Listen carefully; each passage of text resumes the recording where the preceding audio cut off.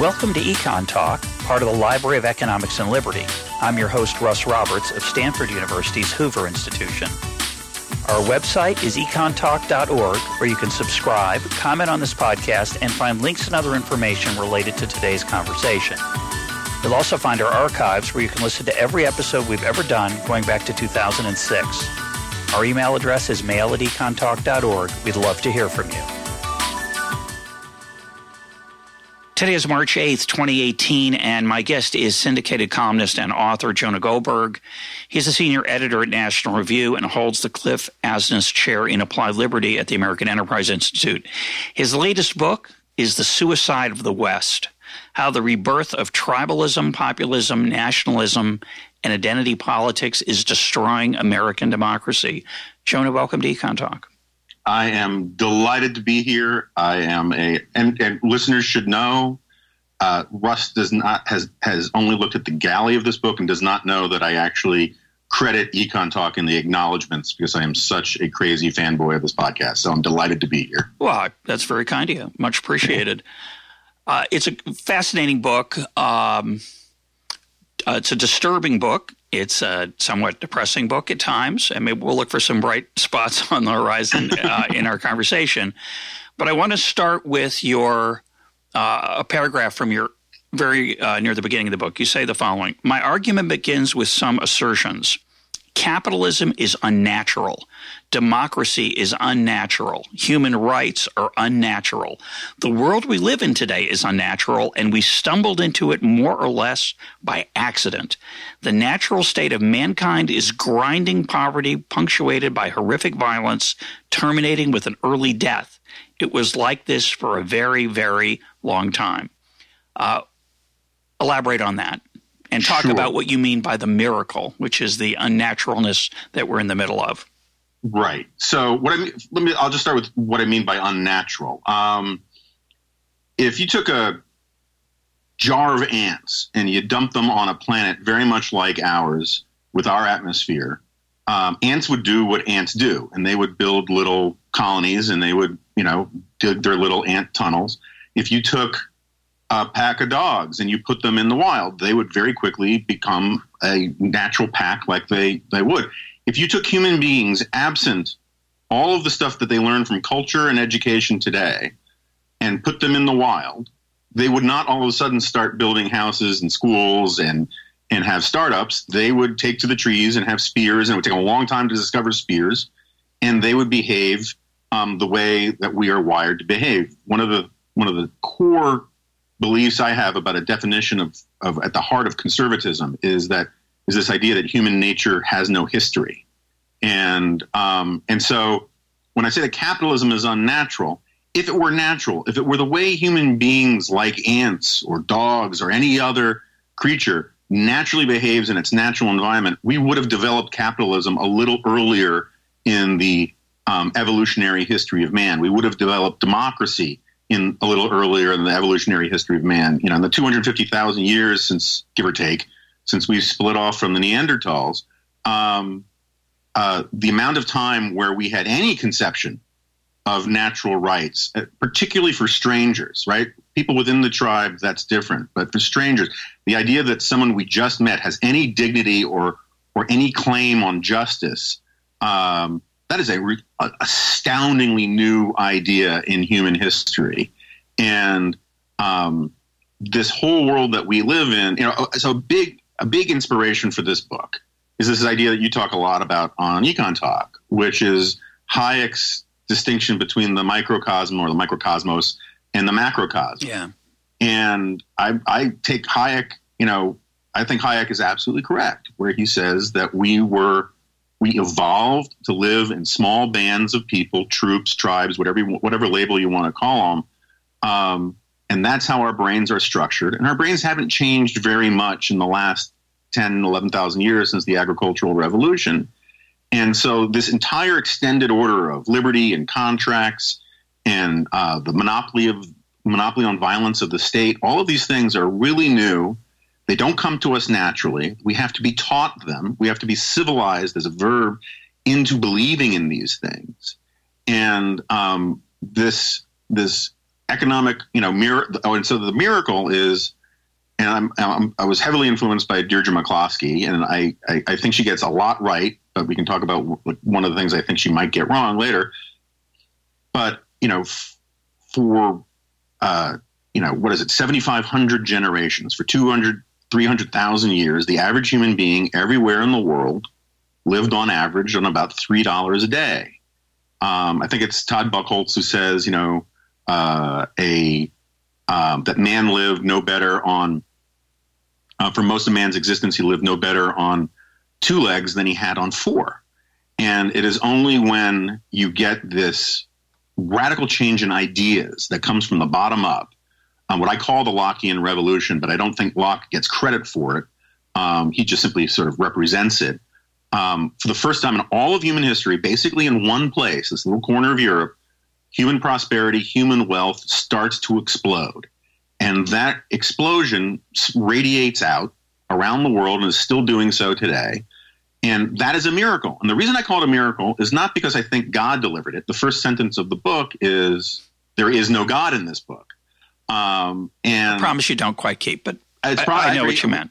We could talk about it. That's but all right. What I'm saying is that it's not providential, right? God didn't suddenly decide to give us all of this bounty.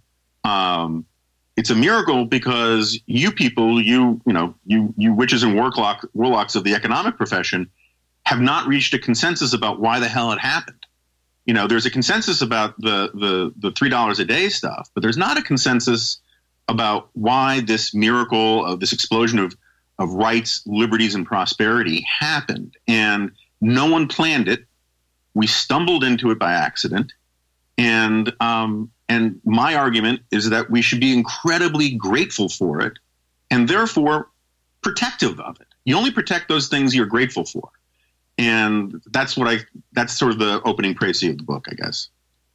Yeah, just a couple of comments. I always think of it as the goose that lays the golden eggs. And if you have a goose that just all of a sudden you get this goose that happens to be laying golden eggs instead of regular ones, you'd kind of want to be interested in what keeps the goose healthy and alive and how this came to happen as you keep it going. And we seem to be somewhat oblivious of it.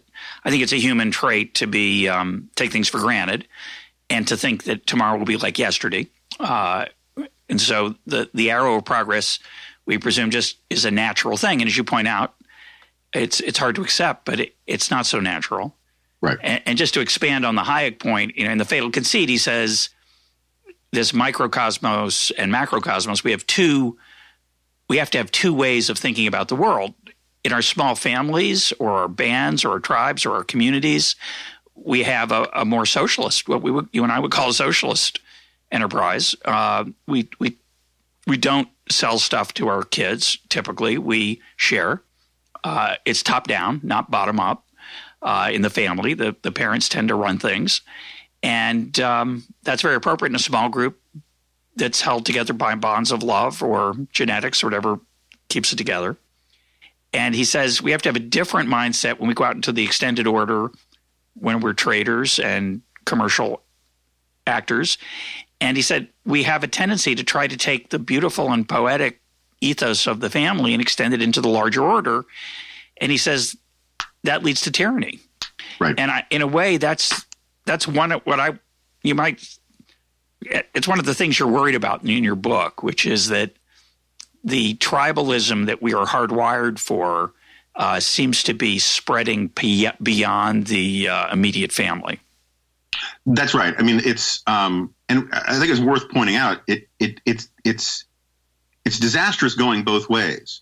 It is disastrous. Hayek makes that point. Yeah. Right. It's disastrous to treat the larger society like a family or tribe, but it's also getting your Gemeinschaft and your Gesellschaft is always a problem, and in treating your family like a contractual society destroys the family, and both are really, really bad. And I agree with you. It's not just that we're socialist. I mean, the way I always put it is we're literally communist in the sense that in my family, it is from each according to his ability, each according to his need. You have a sick kid, you don't do any kind of calculus about what their contribution to the family is. You just do whatever they need, you know?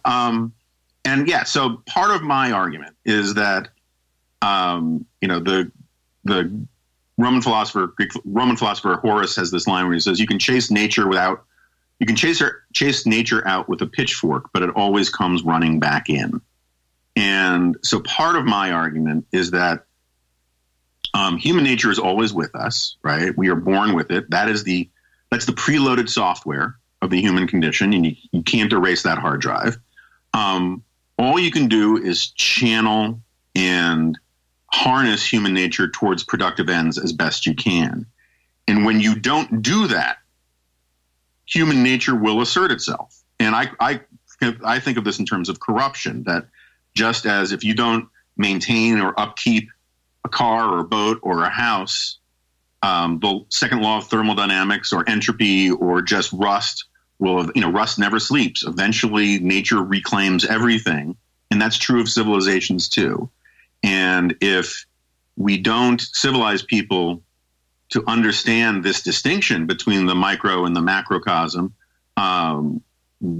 what inevitably happens is that the logic of the microcosm, the desire to live tribally, which we're all born with, starts to infect politics. And if you're not on guard for it, it can swamp politics. And this is why I would argue that virtually every form of authoritarianism, totalitarianism, whether you want to call it right wing or left wing, doesn't really matter to me anymore. They're all reactionary because they are all trying to restore that tribal sense of social solidarity, whether it's a monarchy or treating the leader of the country as the father of the country or the Führer, or whatever you want to call it, or whether you're just saying that the entire society is just one family, whether it's nationalism or socialism or populism. All of these things are basically the reassertion of human nature, which says, I don't like your artificial constraints on my human desires and my desire for my group to be victorious. And that is the fundamental form of political corruption.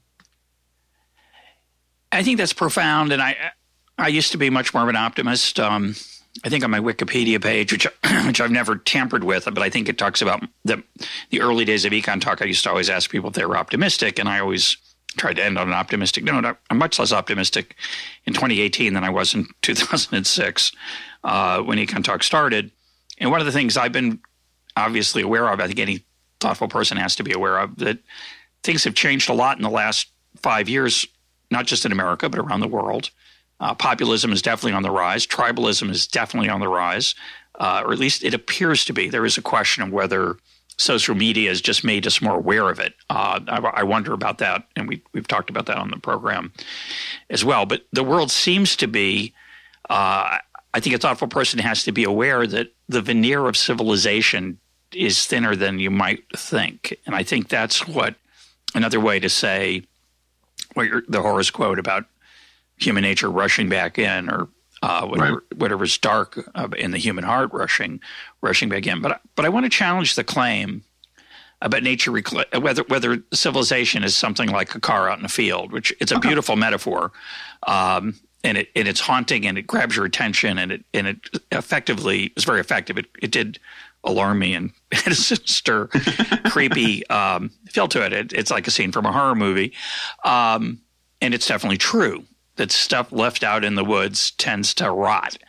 But is that really true about civilization? That is, and one of the great things about about capitalism, about economic freedom, is that you don't have to understand it.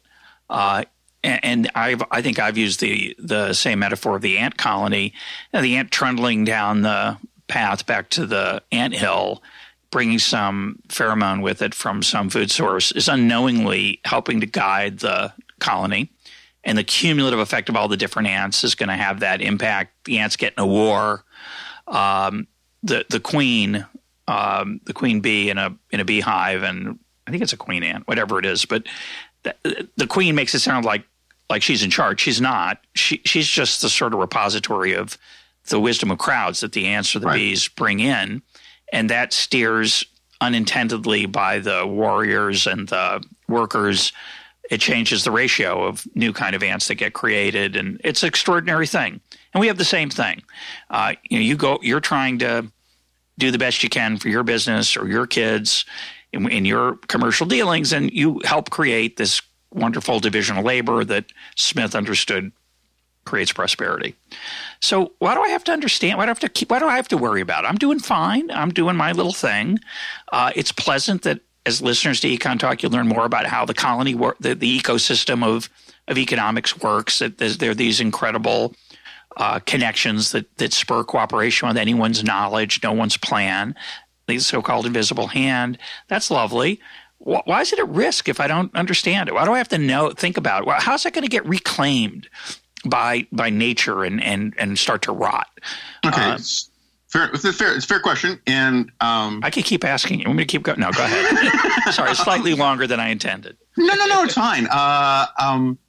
So I guess here's a good point for me to sort of make my argument against Deirdre McCloskey, who again was a huge influence on me in all this, and she argues. And you cite her many times in the book. Yes. She argues that what I call call it the miracle, call it the Lockean revolution, call it whatever you want to call it, this explosion of prosperity and natural right and rights and the sovereignty of the individual and innovation all comes about because of words. And what she means by words is ideas. Is that for most of human history, innovation was considered a sin. Literally in the Catholic Church, it was the sin of curitas, which means questioning the natural order, where you had guilds and priests and aristocrats who were constraining the market for their own benefit, channeling resources to themselves, limiting competition, and by accident, and partly because of the Protestant Reformation, but partly for other things, you have the emergence of a middle class. This sort of bourgeois ideology comes about where people start asserting their rights, and all of a sudden innovation is seen as a good thing, particularly just in England and Holland, but then it starts to spread. And so it's ideas, it's words, it's not something structural, it's not the accumulation of capital, it's not slavery, it's not empire, it's ideas that change. And I think that's largely right. I do think she's too hostile to the sort of Douglas North institutional stuff, which I think is really important too. But words create the world that we live in. That's how we understand ideas. I should say language, because there's more to language than just words. And I would add, I think she'd add rhetoric. The way we frame, the way we see ourselves, the language we use to describe the narrative of our lives and our culture and our society. That's right. I mean, one of the ways I put it is that a civilization is simply the story a society tells itself about itself. Yeah. And the Achilles heel of that argument is that what can be created by words can be destroyed by words. And I think McCloskey is too optimistic about the ability of this thing we call Western civilization or liberal democratic capitalism to be on autopilot.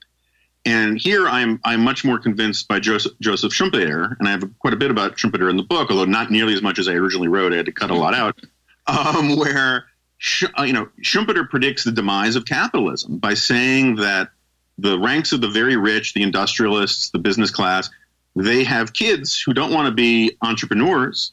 They want to be idea merchants, essentially, whether it's artists, poets, Hollywood producers, writers, journalists, lawyers. These are idea merchants. And I believe that one of the problems we have in our society, and particularly is true in the humanities on college campuses, is that we have generated a vast class of people who are professionally invested in the idea of undermining commitments to the market, even to democracy, certainly to free speech. They are becoming increasingly hostile to the story we tell ourselves about ourselves.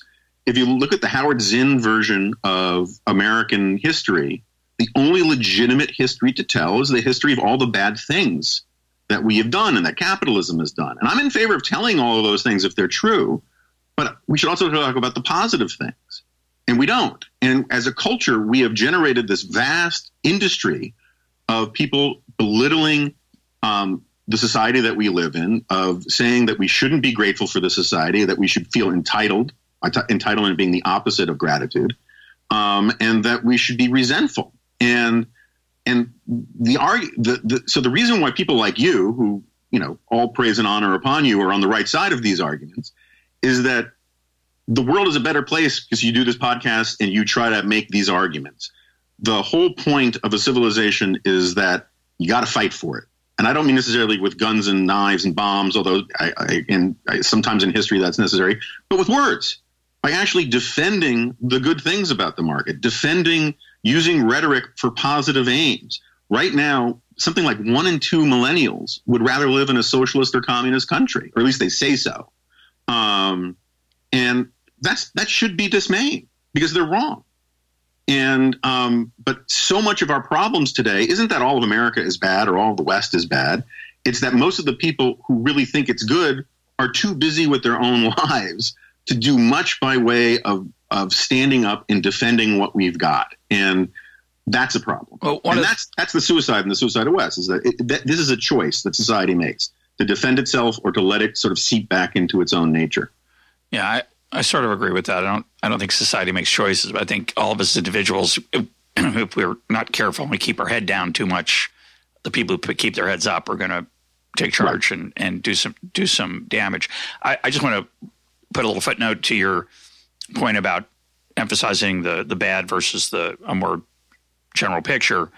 One of the things I really like in the book is your point that our society, our history, America's history often gets criticized for hypocrisy. All men are created equal. What about women? What about slaves? What about et cetera, et cetera? And you make the point often in the book that by laying down that marker of equality, we gave people like Martin Luther King and others the cudgel to beat America into a better world and into a better country, into a better society. I think that's an extremely important point, that in the culture wars about colonialism and various isms of sexism, racism, et cetera, I think that's often forgotten or not noticed. And I thought that was brilliant. Thank you very much. Yeah, it's this, people want to point out how we had slavery. Well, of course we had slavery. Almost every society, almost every inhabited continent since the agricultural revolution had slavery. What was new about the West and what was new about the, and America doesn't get that much credit for ending slavery because we should have done it. We never should have had it in the first place. But this 500,000 people died to stop it, which is awful. Right. But it's also saying something. This idea that we didn't, that we've never come to grips with slavery. Well, we did have this ugly war where fellow citizens killed each other, and then we amended the Constitution a few times to get rid of it. But the point was that, starting with Abraham Lincoln reinventing the Declaration of Independence, and then Martin Luther King taking it. And then, I've been very rough on Barack Obama, but, Barack Obama made that argument repeatedly that, this is the point about the best story we tell ourselves about ourselves. What are the best ideals about ourselves? And those can be found in the founding, and those can be found in the arguments of John Locke, which you just have to extend out to their logical conclusion. That was the gift that comes from back then, is the seed stock for this rhetoric that transformed the world. So I think I'm a big fan of Deirdre's. I think rhetoric matters. I'm not sure she's right. Who knows? It's tough. Obviously can't be proven, and it's a provocative thesis that rhetoric matters as much as she says it does. But I do think the stories that we tell ourselves have changed over the last 200 years, obviously, and whether that's a response to the underlying change or whether it's the causal agent is kind of irrelevant. Obviously, I think causation runs in both directions. And I earlier, a few minutes ago, challenged you on this capitalism thing about, doesn't it have some self-sustaining characteristics? And I think it does. I do think that in democracy, your point is easier to make. So I want to try to make it in a different way than you make it in the book, and see if you agree with me. Okay. In my view, the Constitution is irrelevant as a restraint on government power, except in two areas, two amendments, first and second. We still have some devotion to freedom of speech. It's affected our campaign finance. It does still affect government's power to limit certain speech that, quote, it doesn't like, or that powerful people don't like. And we still have the right to bear arms. Both of those are under attack from the left and the right. And as I think you point out, or maybe I saw it somewhere else, majority rule not in favor maybe of either of those amendments right now. It's not clear you'd get a majority in a referendum to support those. And the whole idea of the Constitution is, in my view, now seeing it through the lens of your book in a very helpful way, it's to restrain, on the narrow sense, it restrains the power of government. On the deeper sense, it restrains the rule of humans over the rule instead of the rule of law. It restrains the kind of corruption and return to tribalism and authoritarianism that you're, of course, and I were both very worried about. And what I see the last 100 years is the slow erosion. It's very slow. It's like the rust. You don't see it. Every day you go out to the car that's sitting in the field and it looks like it looked like yesterday. Right. But after 10 years, it doesn't look as good. And after 100 years, it's radically different. And we've radically changed both the effectiveness of the Constitution and the way we talk about it. And I think we've gone to a world what I think of as the case-by-case basis. We don't want to use principles. Let's just look at this case, because principles in any one case might be wrong. So let's not let them ruin it. Let's look at this case. Should it apply here? And often the answer is no. So, okay, let's go to the next case. And, of course, that debate isn't a reasoned, civilized discussion of thoughtful truth seekers. It's an angry, political, manipulative, self-deceiving, no necessary incentive to be fully informed screaming match. And so we're losing, I think, on the democracy argument, we're heading down a very dangerous path. No, I think that's right. And for me, the one of the things that I sort of learned in a more visceral way while working on this was, it's interesting when you read the Constitution. There's almost, or the Federalist Papers, there's remarkably little opining about what would be good or bad policies or politics. Yeah, it's almost all procedural, and because for the founders, what they were worried about wasn't that the government might do X or Y. It's that just power, qua power, would concentrate itself too much, right? And there's that. I mean, I feel like I'm bringing coals to Newcastle, bringing up Adam Smith with you, but do so. There's that. Although somebody did tweet when you said Adam Smith, I should say Adam who, but yeah, I know the one you're talking about. It's a good line. So when Adam Smith says, never do two. I mean, you probably do it by heart. I can just paraphrase. You'll never get two businessmen sitting or people of the same trade sitting together where the conversation won't eventually turn to a conspiracy against the public good. And, the left likes to mangle that about making it somehow about the nature of businessmen or industrialists or the ruling classes. Yeah, they're greedy. They're greedy, unlike the rest of us. That's right. And that's the problem is that the reality is that we're all greedy. We're all greedy. Self-interest is built into us. And whenever people have a group self-interest, a common interest, they will conspire against the public good. And that's true of teachers' unions. That's true of football teams. That's true of everybody. Because it is what the evolutionary psychologist John Tooby calls the coalition instinct. We form around an interest and then we defend it, against all attacks, reasonable or otherwise. And the founders understood this passionately, and they called this coalition instinct faction. And so we're recording this amidst a lot of hullabaloo about protectionism and trade. And it seems to me that the best way of understanding this is that the steel industry is a faction. And there's nothing wrong with factions figuring out how to maneuver for the best interest of their members, whether it's teachers' unions or anybody else. It only becomes bad when you enlist the power of government to your side and pick one winner against other factions. And that's what the founders wanted to protect against.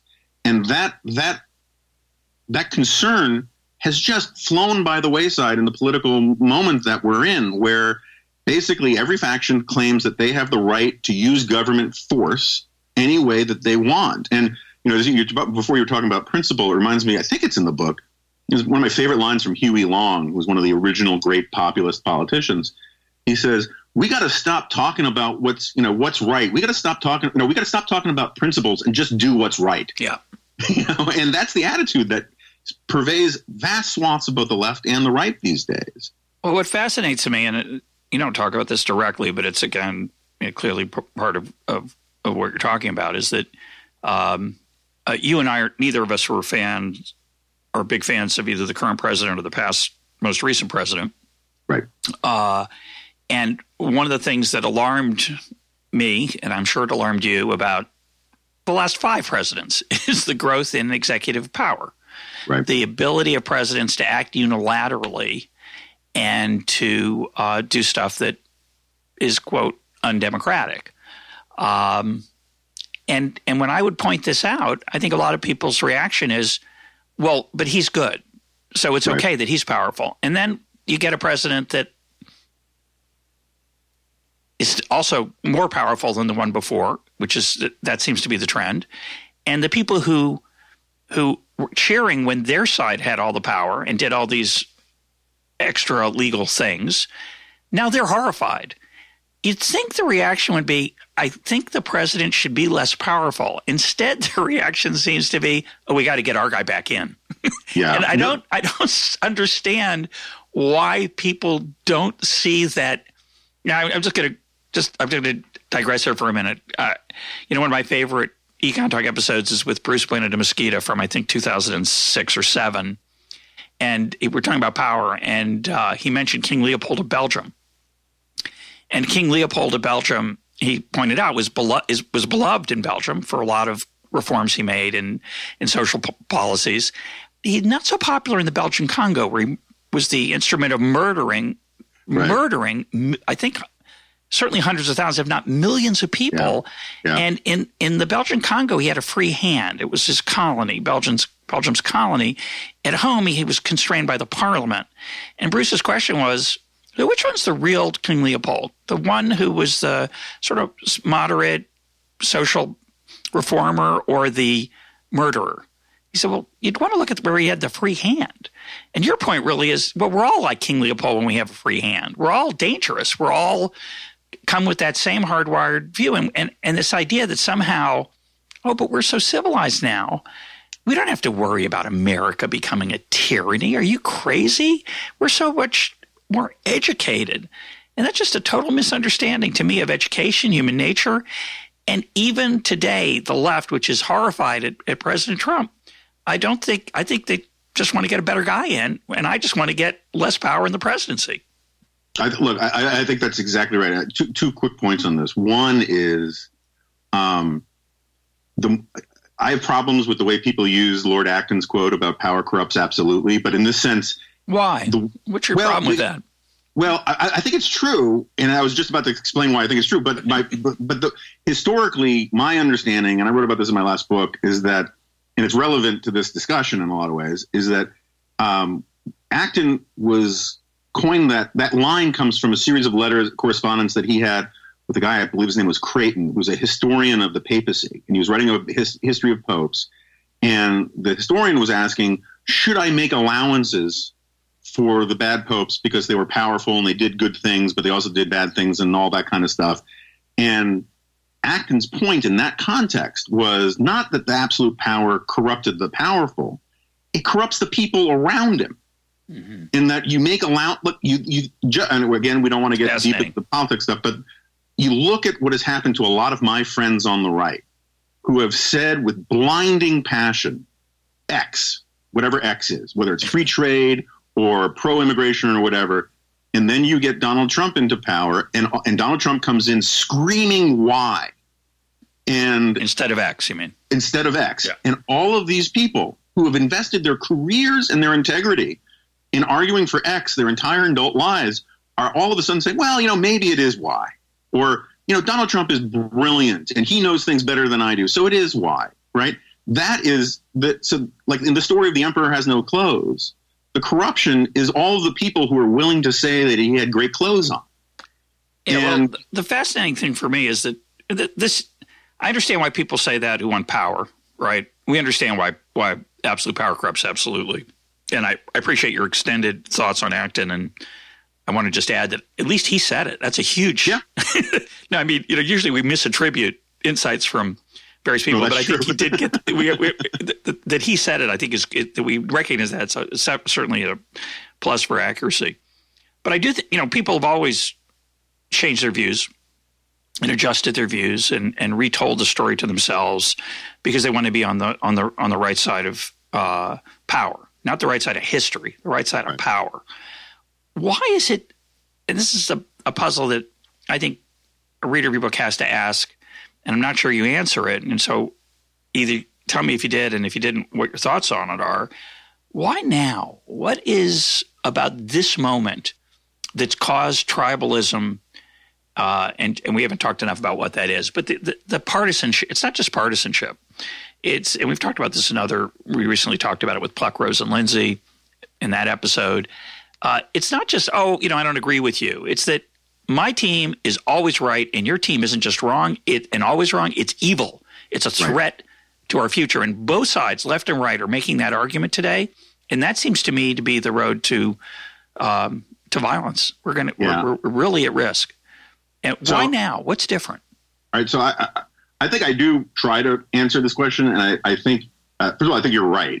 I have actually a New Yorker cartoon. It's my favorite New Yorker cartoon that my wife had blown up and framed for me for a birthday present. And it has two dogs sitting at a bar in pinstripes and suits and one dog and drinking martinis. And one dog says to the other dog, it's not good enough that dogs succeed. Cats must also fail.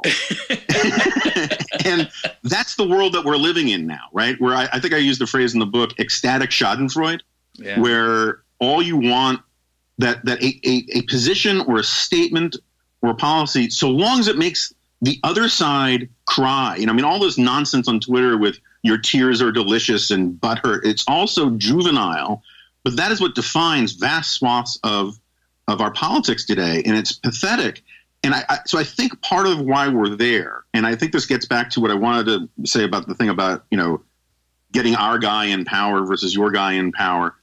Part of it is, it's like in England in the 1600s, if you had a Catholic on the throne and you were a Protestant, that was felt as a threat to your very existence and your self-understanding and your understanding of your society, and vice versa.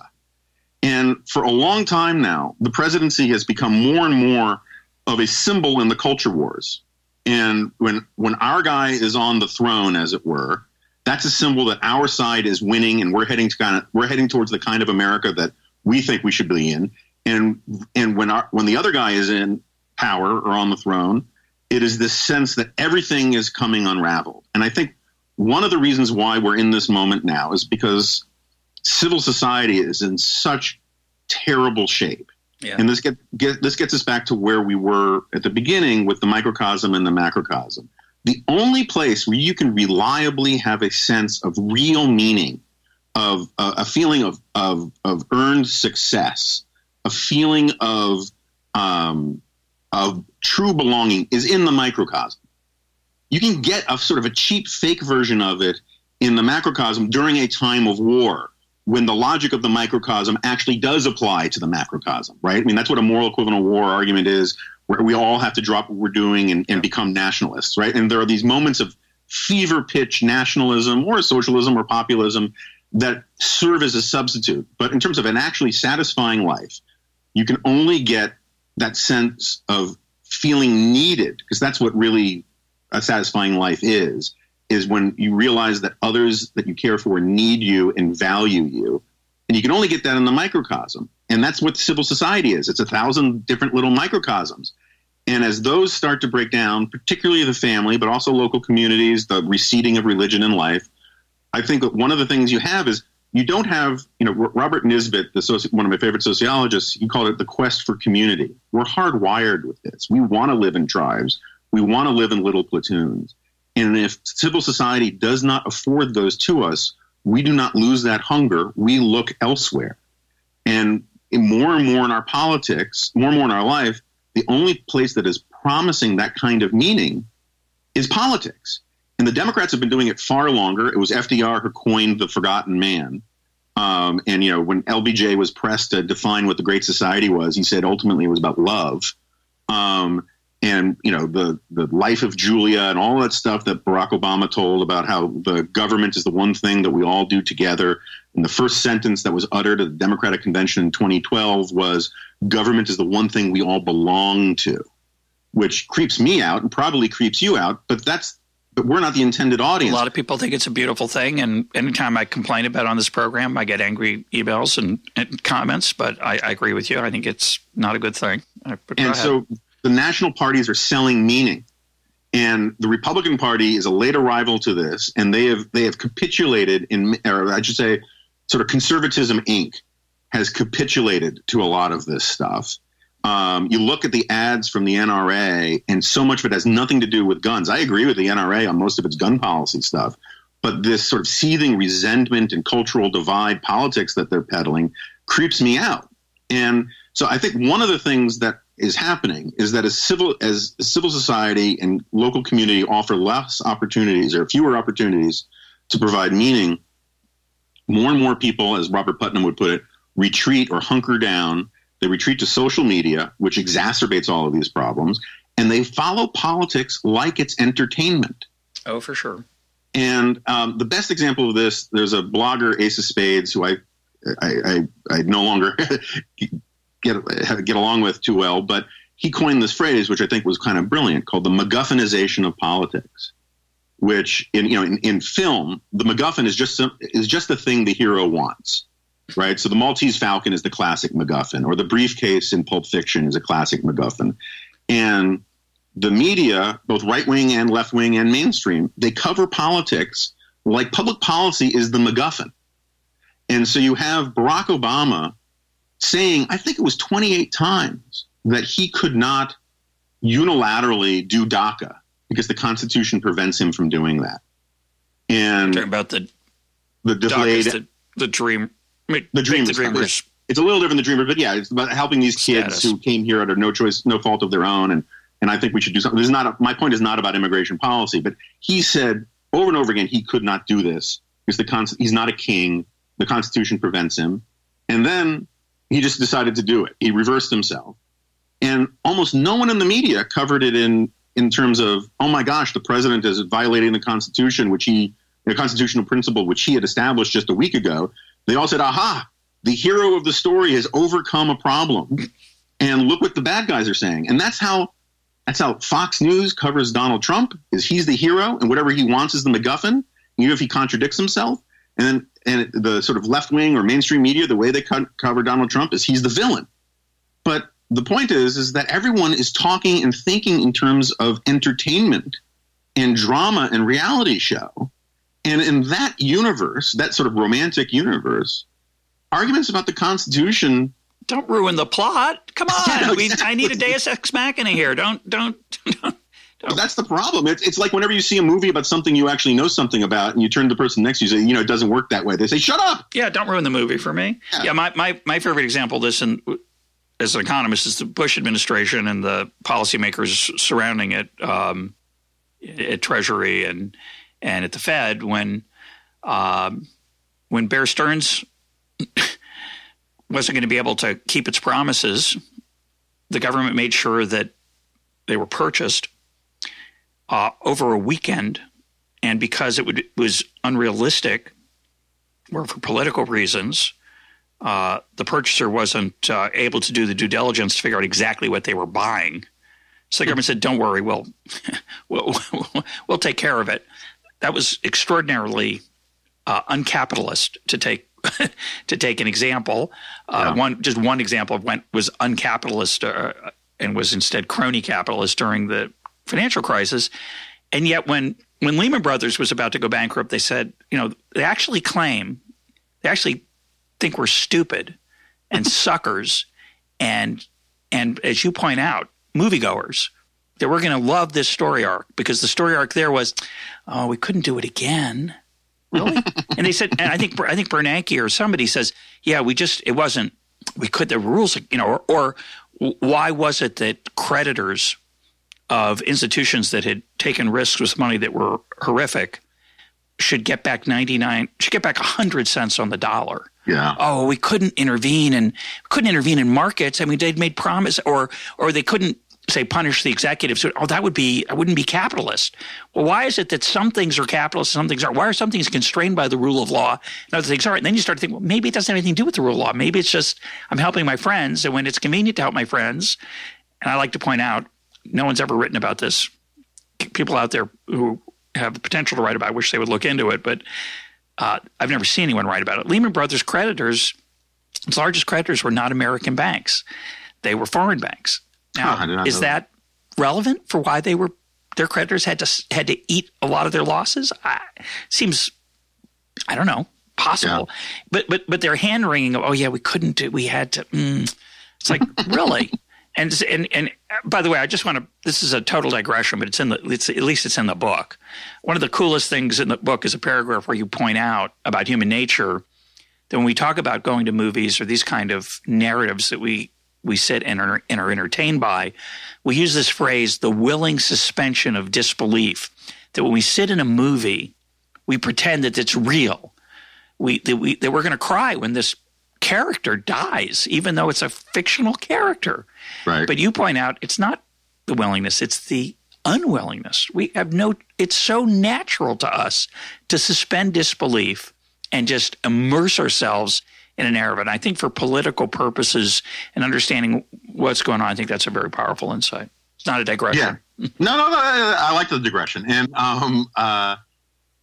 it's, but it's true that we just want, and again, I we don't want to get into, we have people listening on all sides of the political aisle, but, I think it is, as a matter of analysis, objectively true that Donald Trump has broken the blood-brain barrier between entertainment and politics. Oh, for sure. And I said in 2015 that I don't think Democrats appreciate the precedent that this is setting because,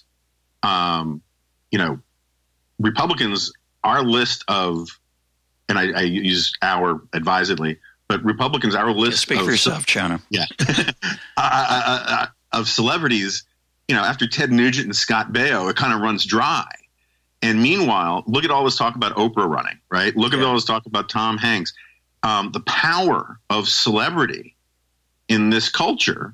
It used to be that this was one of these great divides culturally where like Wall Street people thought, and actually throughout almost all of human history, from kabuki to ancient Greek theater, actors were considered a very low class, part of society. Yeah.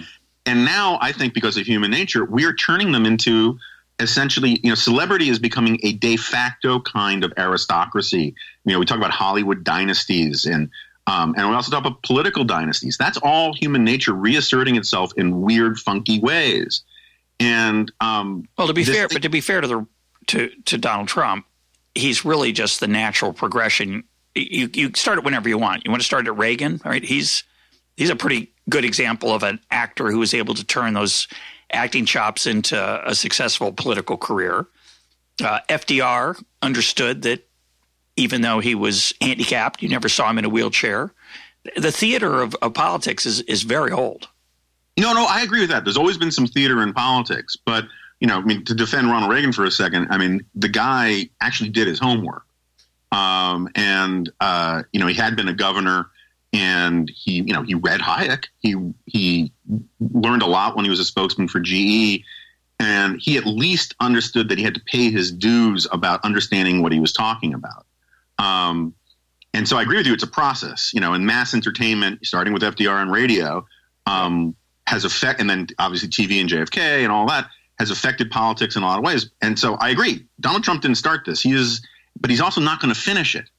Yep. This trend is going to continue. And it doesn't seem to me, like a lot of people made fun of the movie Idiocracy, but in a lot of ways, that seems to be where we're heading, where, life is a TV show now. And the problem is that, as you point out, our brains are not wired to say, oh, this is fake when we immerse ourselves in things we watch on TV.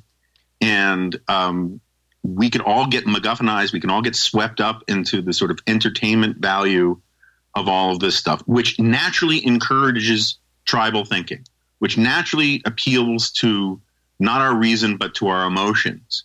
And that's what populism has always been, is this appeal to emotion over reason. And that's why it has always been dangerous, whether it comes of a left-wing variety or a right-wing variety. The only populist movement I ever had any sympathy for were for the Tea Parties, because at least they were arguing, they had the right rhetoric as far as I was concerned about back to basics, living within our means, living by the Constitution. But for the most part, William Jennings Bryan had the best summation of populism, where he said, the people of Nebraska are for free silver. Therefore, I'm for free silver. I will look up the arguments later. Yeah, I'd say that insight goes for all of us.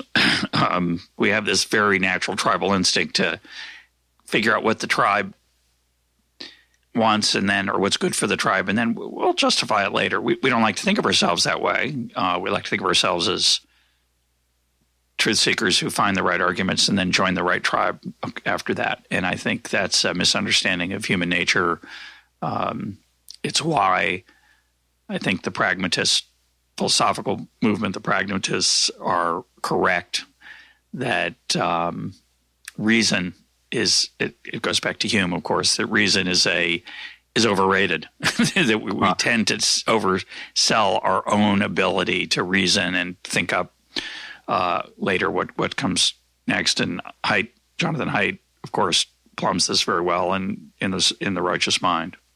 Yeah, no, I agree. I got a lot out of Righteous Mind. One day, perhaps in the future, I can come back on and argue with you about pragmatism, because I have a lot of problems with Dewey and James and what the progressives did with pragmatism. But in general, I agree with you in the sense that you mean it, that it's about democracy is supposed to be about arguments. It's supposed to be about disagreements.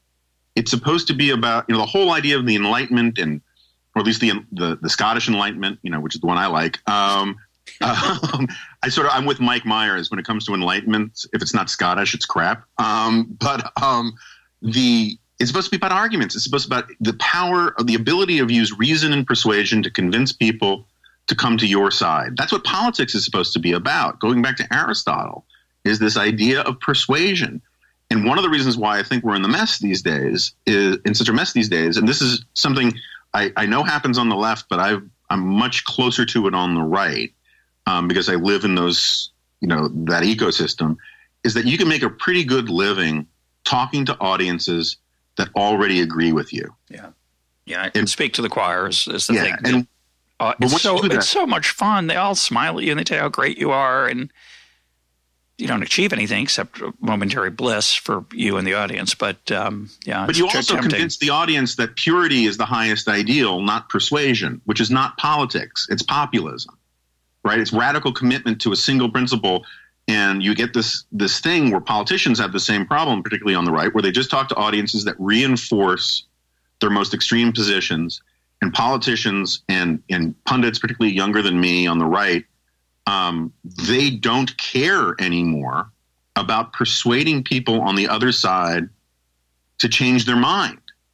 And that, in a political sense, is the essence of tribalism. It's just a hammer and tongs fight. It's no longer about democracy. It's no longer about persuasion. And that's a real dangerous problem. So I'm going to come back to this question I asked earlier. Why is that was a problem in 1789. It was a problem in 1850. It's a problem in 1970. Why is it rearing its head today in a way that it didn't I'm more of a libertarian than you are, but we both are, and I'm older than you. So, most of my adult life and a good chunk of yours, you're on the wrong side. you're just losing. Your ideas don't have a chance, and you live with it. And you wish there's a trend. In my case, the trend is government's getting bigger, and I wish it weren't. But when I have to be honest with myself, I have to admit that it's true that government's bigger than it was in, say, 1972 when I was 18 years old. But America's a pretty great place, and I think the numbers are much better than people say about how the middle class is doing and poor people are doing. I think we're immensely more prosperous, not just the top 1%, not just the top 20%, not just the top half than we were then. So all that regulation and all that growth of government that my side's been worried about turned out pretty well. I wish it could be better. But it's pretty good. I think it's actually worse for poor people. I think they have fewer chances to flourish and express themselves because of those regulations, because of the size of government. I don't think government helps them. I think it actually hurts them. But reasonable people disagree with me, and I'm okay with that. But why all of a sudden does it seem not just, well, I'm losing as always, but now it's not just that I'm losing. It's that maybe the very fundamentals of the system are at risk. How do we get here in the last 40 years? In other words, sure, there's a sort of, I'll say it this way. Through most of my lifetime, the interventionists, the top-down folks have had the moral high ground. My side's been losing the moral high ground forever. Those of us who are classical liberals. So it's still true. It was true then. It's true now. But now it seems like something else is going off the rails. And if that's true, which I think you agree, why? Why now? What happened? Yeah, I mean, again, I think the erosion of civil society is a big part of it. I personally I'm personally pretty invested in the plus side of immigration. But as George Borjas said on this podcast, there are social consequences that come with it that simply because of a libertarian or a sort of patriotic bent are unpleasant to hear doesn't change the fact that it's true that large numbers of immigrants all around the world help fuel populist backlashes, because including things like Brexit. And the data is like pretty settled on this because people feel like they're losing a sense of belonging in their own community. And so populism is, or immigration is a big driver of some of this. But at the top level, part of the problem is the founders never would have dreamed. This is where, and this is just baffling to me, because the whole thing, we were talking earlier about how the founders were concerned about concentrated power, arbitrary power, and that power needed to be channeled and used in proper ways and even kept from the majority, because the majority with power could be just as dangerous as a minority with power, with arbitrary power. The founders never would have dreamed that the branches of government wouldn't be jealous guardians of their own power. I am so disgusted with so much of Congress, which, like this, recently there was this thing where Jeff Sessions floated the idea that he might not, this is the Attorney General, floated the idea that he might not continue the Obama administration policy of looking the other way on marijuana in the states.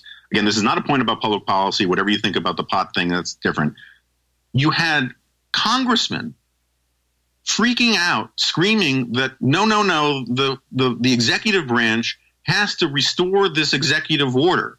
And they were talking as if legislators had no power to write laws of any kind.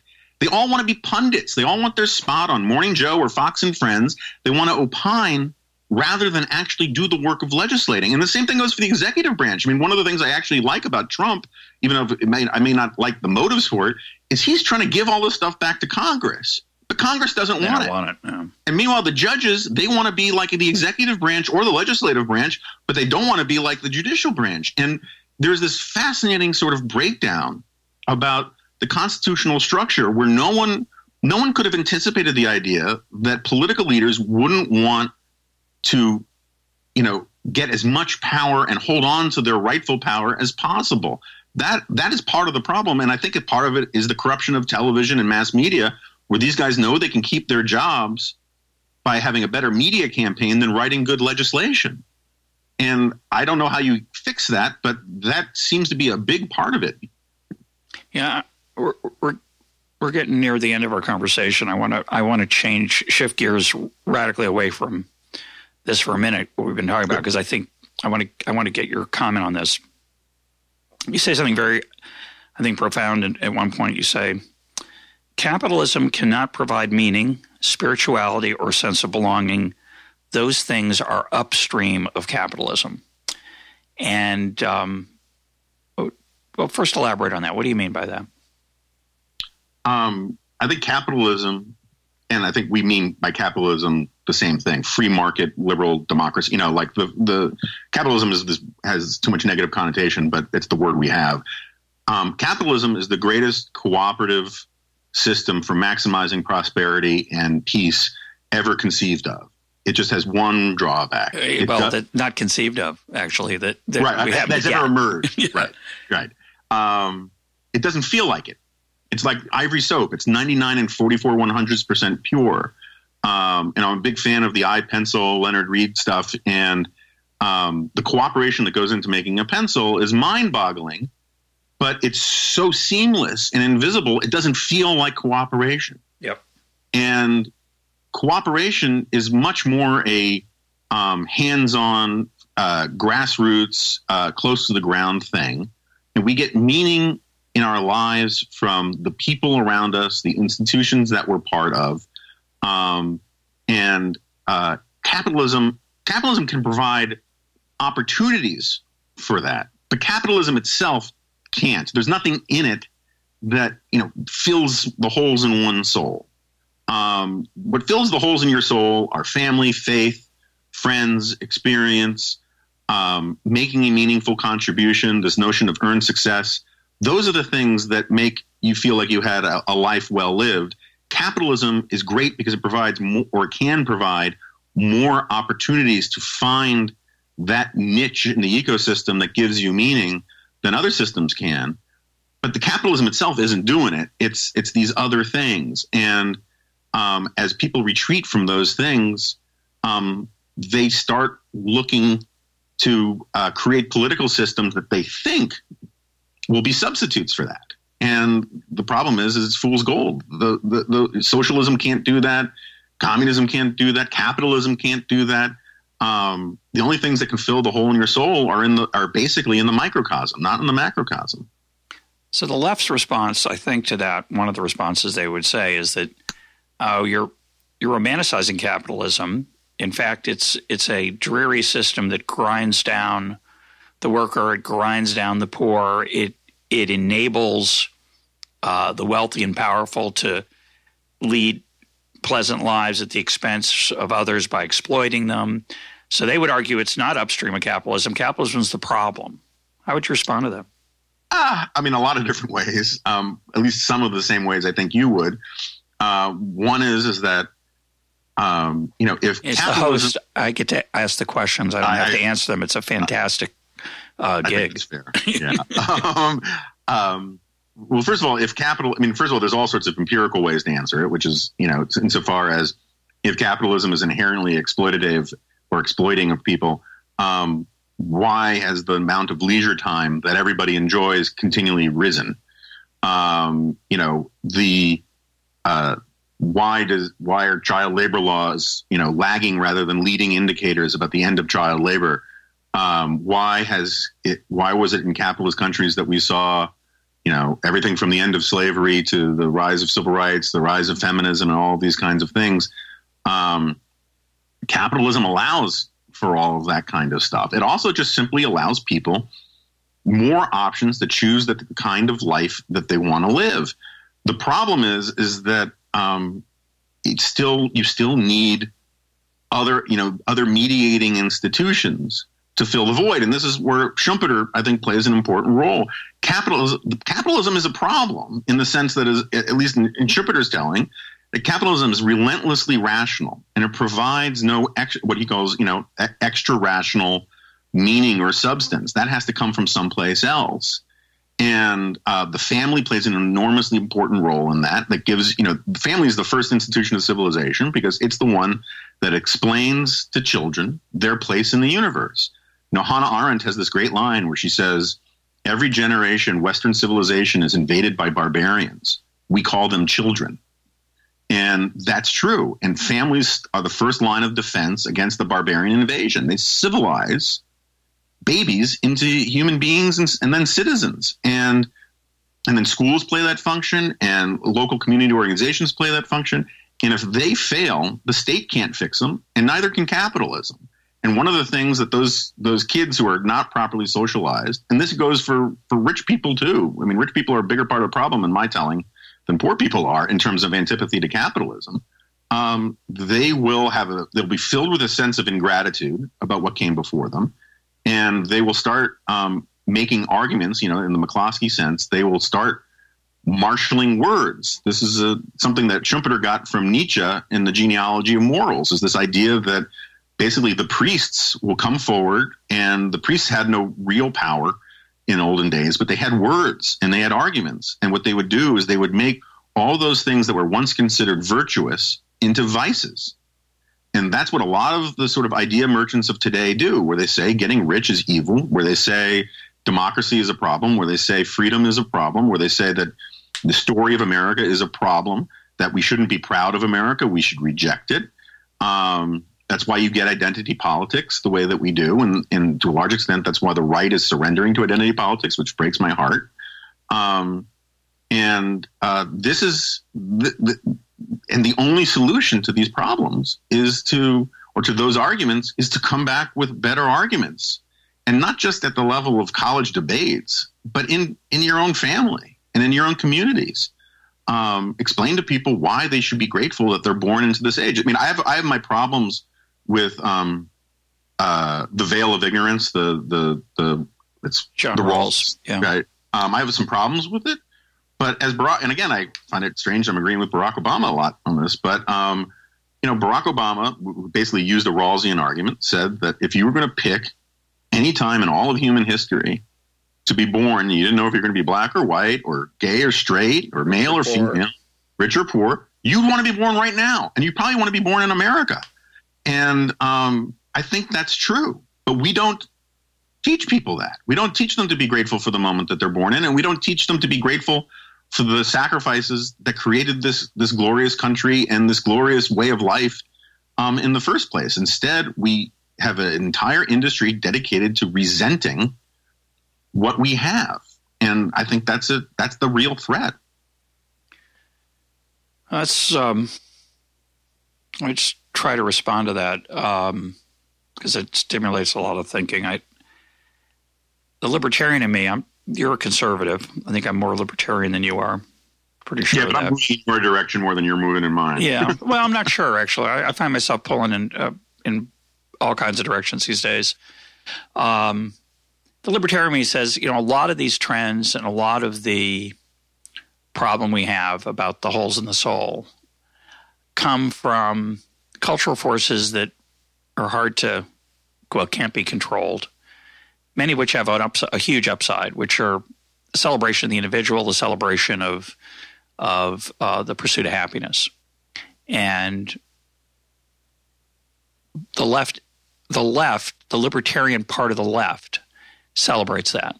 It says you should be free to enjoy yourself. We need to get rid of these stigmas around various cultural issues, and there have been many beautiful and wonderful things about that. One of the consequences of that, though, has been, I think, very close to the death of the family. Not the death, but it's very ill.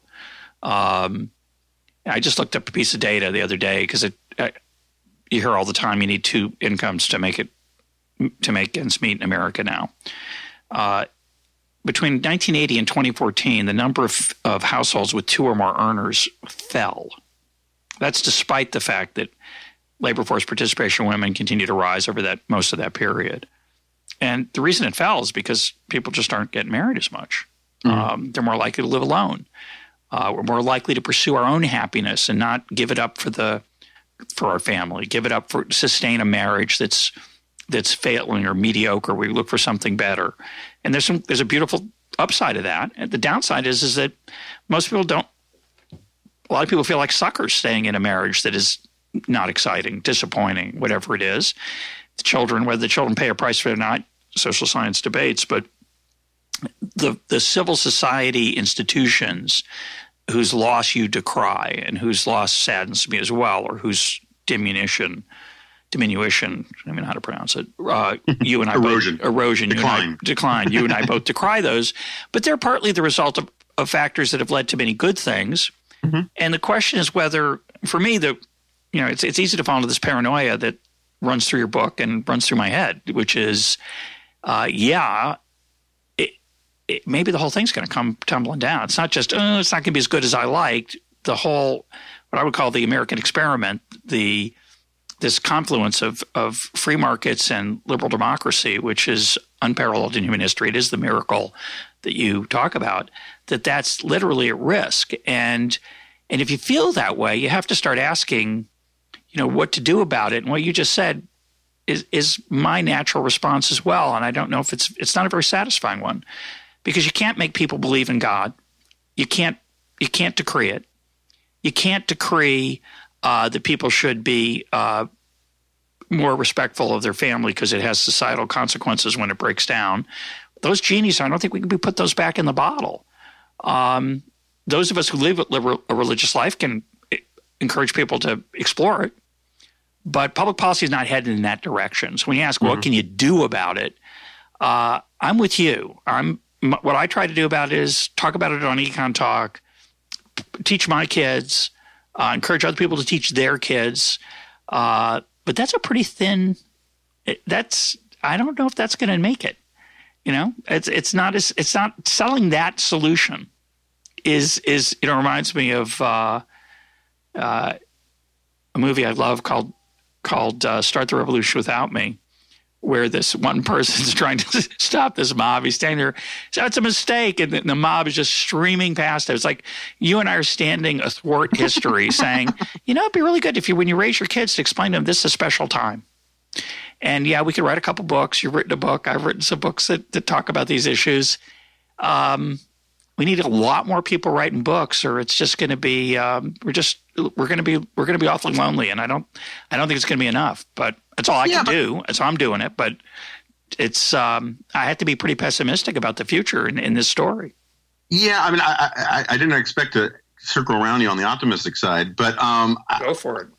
Yeah, look, first of all, you're doing what you can do, and it's not just books, right? It's the Hayek rap video, and it's a wonderful loaf, and it's all these great things, and you make your arguments where you can and when you can, and you do what you can. And I always tell people the fight for liberty begins in your own backyard. Yep. And the fact that it is unsatisfying that we don't have a better sort of silver bullet answer for how to fix these things. Well, part of the problem is that as a sort of libertarian-minded conservative or conservative-minded libertarian, part of our whole worldview is supposed to be opposed to silver bullet arguments. Yep. We don't look to Washington to fix our problems. But if Washington is the problem, you got to challenge there. That's right. That's my challenge to my libertarian friends who say don't vote. Politics is a cesspool. Don't dirty yourself with it. I'm thinking, I'm all for that, but and I don't want my kids to go into politics. I'd be horrified in general. But if we don't, the other folks are going to take charge. Yeah.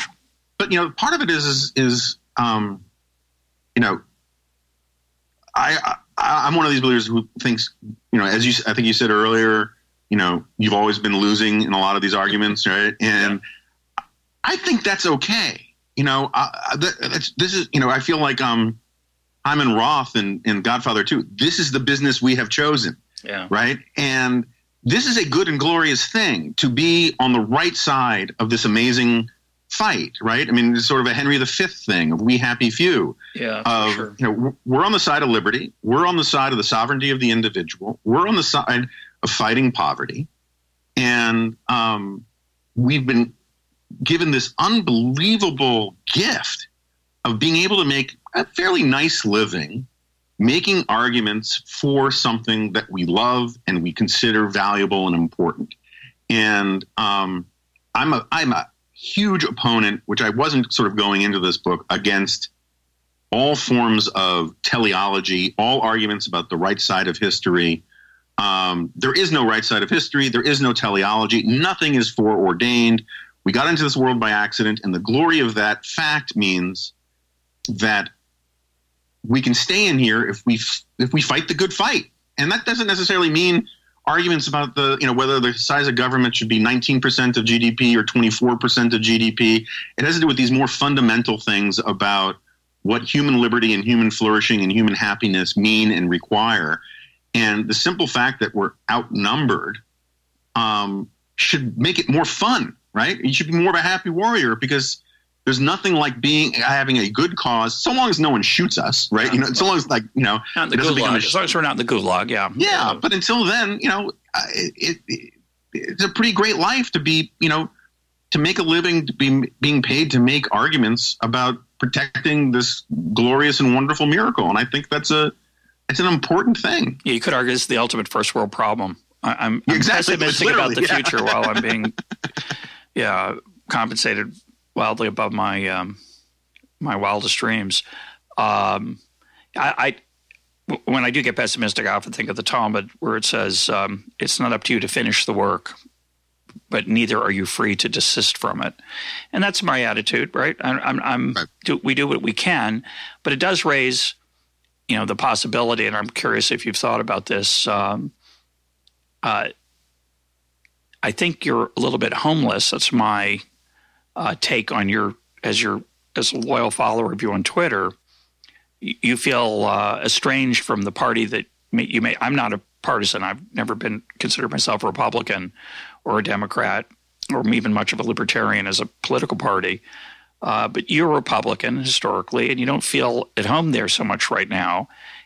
Are people talking in your spheres about starting a political party that would be more conservative and less popular, more traditionally conservative and less populist? I mean, people talk about it. Richard Hofstadter had the famous line about third parties, which is historically they're like bees. They have their effect by stinging and then they die. And I would have no problem joining some other party. You're right that I've always called myself a Republican by default because it's it's more conservative of the two parties. But I always took more pride in calling myself a conservative. And even now we're seeing what it means to be a conservative, being twisted around, which is why I may have to retreat into classical liberal or something. It's not a retreat, Jonah. It's a move forward. It's a step forward. Well, I prefer old Whig, which is what both Hayek and Burke called themselves. Yeah, but too obscure right now. You could try to popularize it. A neo-Whig. Yeah. I get asked this all the time. Am I ideologically homeless? And I'm not ideologically homeless. I'm politically homeless. Yeah. I'm more ideologically grounded than I've ever been. And this moment has been a really remarkable sort of die marker about and people have surprised me in both directions about people who I always kind of thought were just sort of, essentially political entertainers who have proven to actually be full of principle and conviction. And there are people who I thought were overbrimming perhaps too much with some principle and conviction who turned out that it was more of a shtick. And that's been an important lesson. And but my attitude towards practical politics, I got to write about it because I'm a syndicated columnist and all that kind of stuff. I don't actually like getting to know politicians. My attitude towards them is a lot like research scientists towards their lab animals. You don't want to get too attached, and you certainly don't want to give them names, right? Because it's much easier to stick a needle in test subject 14B than it is Fluffy. Yep. And I feel that tangibly when I get to know politicians and become friendly with them, that's corrupting, right? It's getting back to human nature. Yeah. Friendship is, in the macrocosm, is inherently corrupting. And, my dad always used to say that the most corrupting thing in journalism, my dad was in the journalism business, wasn't money, it was friendship. If a friend called you and asked for a favor, it was very hard to say no. If a stranger called you and offered you $10,000 to do something that violated your morals, you say, get the hell out of here. And so one of the things I feel tangibly every day in all of this is people, and I'm guilty of it too, where I take the power, the corrupting or the malign effect of this political moment where people are changing their positions. I take it personally, and I probably shouldn't. And I feel, I've lost some friendships, and I see friends taking my position and taking it personally. And that's been hard to sort of separate the wheat from the chaff intellectually about. But I don't, and it's a bit of a digression, but I'm not interested in forming a party. If a party that has a chance of doing something positive started to form, I would probably write about it positively. But it's not my gig. I'm too close to politicians as it is. I don't want to act like one. Yeah, no, it's a big challenge, I think, because it's I don't like these teams, but that team's a good team. That's a good one. I'm going to be on that one. And it does that. I think one of the lessons I think of this world we're in, and I encourage all listeners to be aware of this, is how tribal we are, and to see if you can find that Adam Smith impartial spectator, to see it in yourself. in our eagerness to see our team. And I love it when people complain about an EconTalk episode, and it's because they just didn't like the politics or the ideology of the person. It had nothing to do with whether it was good or not, but you'll get some of that on this one. We might, yeah. That was a waste of time. I'll get criticized for agreeing with you so much. So I apologize to listeners who expect me to give you a harder time. I am very sympathetic to a lot of the arguments, which made this a different, more of a conversation and less of a challenging set of questions. But we're going way over time. But I want to ask one more question, if you still have a minute. Yeah. Which is, you said you were going to circle around me on optimism. Your book is called The Suicide of the West, and I want to give you a blessing that your book be as successful as The Road to Serfdom, in the sense that Hayek gets made fun of because he said we were on the road to serfdom, and we didn't. We didn't go to serfdom. We fought it off. And I say, well, that's because the whole point of the book was a warning. Right. And I see your book not as, well, the West is killing itself. It's over. I see your book as saying there's still time. We can pull back, but we're heading down a path that's going to end some of the glorious things that have made life worth living for so many people. So talk about why you chose that title and your optimism. That'd be a great way to end. So the working title, I had two working titles for this. Originally, the proposal was Wealth, and the idea was sort of to ping off of Piketty with capital. And then as the argument developed, I changed it to The Tribe of Liberty, because what I wanted to argue was that we needed to cultivate a tribal attachment to these principles. And we know that can happen because it happened in England. Yeah. Right. And then America took that sort of, well, yeah, but my argument would be that America sort of roughly analogous to Jews and Christians, in that Jews create monotheism. They create all of these ideas about the innate dignity of the individual, including women. But it's still basically a tribal religion for one people. Christianity takes those principles and universalizes them, or at least some of those principles, and universalizes them. The British, they came up with through the Glorious Revolution and all of that, and the Magna Carta. It was a weird, quirky thing about English culture that made them think a man's home is his castle. That made them suspicious of centralized authority, and that comes from the fact that they were an island and all of these other things. And then America takes that sort of cultural understanding of things and puts it into a centrifuge and distills it into principle. And so while Locke in his essays on religion still says Catholics can't be citizens because they're evil and untrustworthy, and Jefferson takes the form of Locke's argument about toleration and refines it to the point where he says, no, everybody, atheists, pagans, they can all be good citizens in society. And I think so. What America did was it took this tribal sense and wrote it down and made it into an abstraction as well, and then cultivated it both as an abstraction and as a tribal thing. And I think that would be a really great thing for our country to get back into. It would require not thinking that assimilation is a bad word. It would require all sorts of things that are hard political projects, but they're worthy projects. And so the point of the title, Suicide of the West, which I will confess here is a bit of a negotiated title with the publisher. And one of my great objections was, this was James Burnham's title. And my argument is somewhat consistent with Burnham, at least from Managerial Revolution and all that. And I'm already getting grief from some people. You stole his title. Well, the truth is you can't steal titles. Can't steal titles, and he'd be happy. Yeah, no, he would agree with the book. And I'm breathing new life into James Burnham. He's not like a household word even, so. And so the reason I chose, the publisher liked the idea of decline or the fall and all this kind of stuff. And I was like, that's not the point, right? I'm not Oswald Spengler. I'm not Marx. I'm not saying that it's inevitable that the West falls. Suicide's a choice. Right. And so T.S. Eliot has this famous line where he says, there's no such thing as lost causes because there's no such thing as truly won causes. As long as there are people in the fight fighting for something that's worthy, then the fight's not over. And, decline, suicide, these things are choices that I agree with you. Societies as an entity doesn't make a decision, but decisions there are decisions that are made on a collective basis. They're made through institutions that collectively turn into pretty similar to a society-wide decision, and they can be reversed.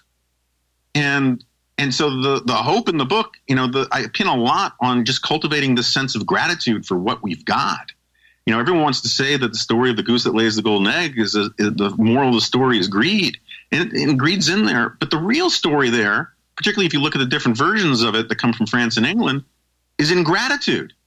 I mean, this bird waddles into your house and starts laying golden eggs, and people demand. And in one version of it, the guy demands that it lay 2, and when it politely says, "I can't do that," he kills it. That is the essence of ingratitude. And it's basically just an argument for saying, let's stop looking at the downside of everything and look at how much better off we are than we have been at any other time in human history. How this nostalgia for the past is nostalgia for bad dentistry and bad food and rampant disease and low life expectancies.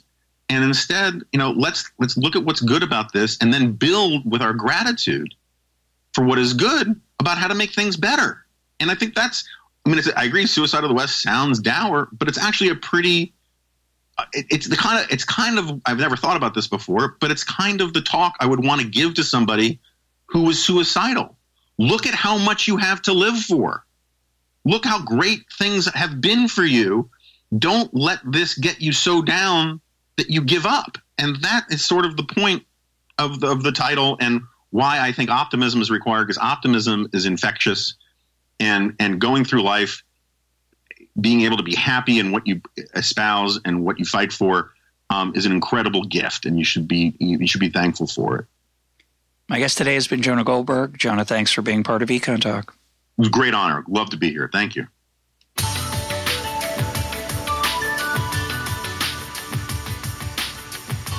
This is EconTalk, part of the Library of Economics and Liberty. For more EconTalk, go to econtalk.org, where you can also comment on today's podcast and find links and readings related to today's conversation.